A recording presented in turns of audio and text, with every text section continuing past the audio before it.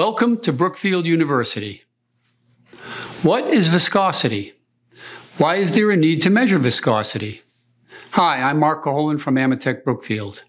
In this training module, we will discuss the basics of a viscometer and its associated components. I will answer questions like, what is in a viscometer? How does it work? How do you measure viscosity? And how can we use these measurements for product development and quality control? Let's start. So what is viscosity? Viscosity is a measurement of liquid resistance to flow. It measures how well the liquid flows on a substrate or in a media. In the imperial system used in America, the unit for viscosity is centipoise or CPS, whereas in the metric system used in Europe and Asia, viscosity's unit of measurement is millipascal second or MPAS. Look at the image on the screen. This is an image of shampoo flowing on an elevated substrate. This image gives you an idea of the shampoo's viscosity by observing its flow. As you can see, the shampoo is flowing down slowly. In contrast, water flows quickly. So we understand that shampoo has a higher viscosity than water. There are several ways to measure liquid viscosity. Using an AMETEK Brookfield viscometer is perhaps the most widely used method. There are several types of AMETEK Brookfield viscometers and spring ranges. But what kind of viscometer and spring range should you choose? That depends entirely on the type of sample and results needed from the tests. Certain viscometer models are more suitable for specific test applications, and certain viscometers may not have the capabilities to perform the test parameters, test analysis, and data structure management you need. But first, you need to understand the types of samples you're working with. It is important to characterize fluid sample flow conditions to identify the right instrument and test methods for successful viscosity measurements. You can determine the type of sample with this simple technique. Just check how it flows. Is the sample free-flowing, slow-flowing, or very slow to non-flowing? Let's assume the sample is free-flowing with low viscosity. In that case, I recommend using a viscometer with a low spring torque, big spindle, and higher spindle speed. The opposite applies to a highly viscous liquid sample. For these, a stiffer HA or HB spring, smaller spindle, and lower spindle rotation speed are recommended. The image on the screen shows the dial face of the Brookfield analog viscometer. I want to use this example to illustrate that all viscometers have the same principle of working from 0 to 100% torque. Torque is the twisting movement of a calibrated beryllium spring in the viscometer. If you look carefully, the dial face has 0 to 100 markings. 0% is when the viscometer is at rest. 100% is when the viscometer is measuring at its maximum. Anything beyond 100% is an overrange.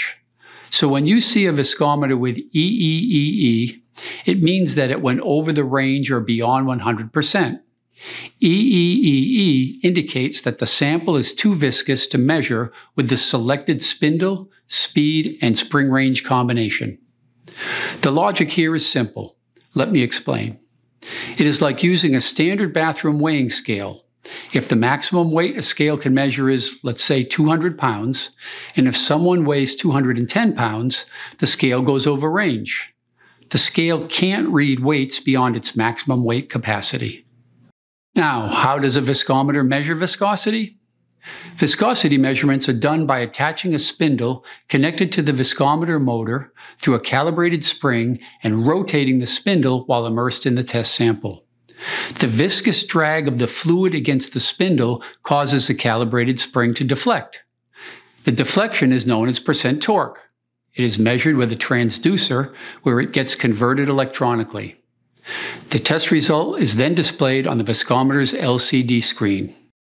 The following factors determine the viscometer's measurement range: the test temperature, the spindle's geometry, the rotational speed used, the test sample container's dimensions and shape, and the viscometer spring torque.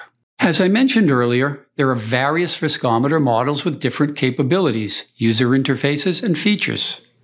Choosing the right viscometer will largely depend on the test application, the type of sample, reasons for viscosity measurement, test temperature, type of results needed, and data retention. Whether or not you need 21 CFR compliance capabilities also makes a big difference in the viscometer selection and price. Remember, some features may be available in specific models and may not be available in other models. So which model do you need? You'll want to take into consideration your specific applications and desired results to choose the best instrument for your needs. For additional options, AMETEK Brookfield also offers specialized viscometers. For example, the Wells Brookfield cone and plate, gel timer, cap, and KU3 viscometers fall under this category. The Wells Brookfield is the most suitable for small sample sizes like blood, body fluid, serum, and expensive materials. Therefore, this viscometer is widely used in the medical and biotechnology industries for research and development. The gel timer is a special viscometer developed for the fiberglass, epoxy, and gel coating industries. It is the perfect viscometer for measuring the time taken for a gel coating or epoxy to cure and achieving peak exotherm. The cap viscometer is mostly used for samples like ink, paint, and coatings that need to undergo high shear. Last but not least, the KU3 is also for the paint industry and measures viscosity to meet ASTM D562 standard. The latest Brookfield DV2T and DV-Nex viscometers feature full-color touchscreen user interfaces. They are simple and easy to use. These viscometers have built-in memory and processors, which can be programmed, run, collect, analyze, and save test data in standalone mode. You won't need an external PC or software to save the test results. You can also export the test data onto a USB memory stick to view or print. These capabilities make the viscometers perfect for users on the production floor or QC lab where there are no computers or laptops. Or, if you don't wish to invest in a laptop, this viscometer is perfect for you. All AMETEK Brookfield standard viscometers come with a set of stainless steel spindles, 4 pieces for the LV viscometer and 6 pieces for the RV, HA, HB spring torque viscometers. Our standard viscometers are ready to measure viscosity out of the box. We also provide a lab stand, guard leg, and power cord.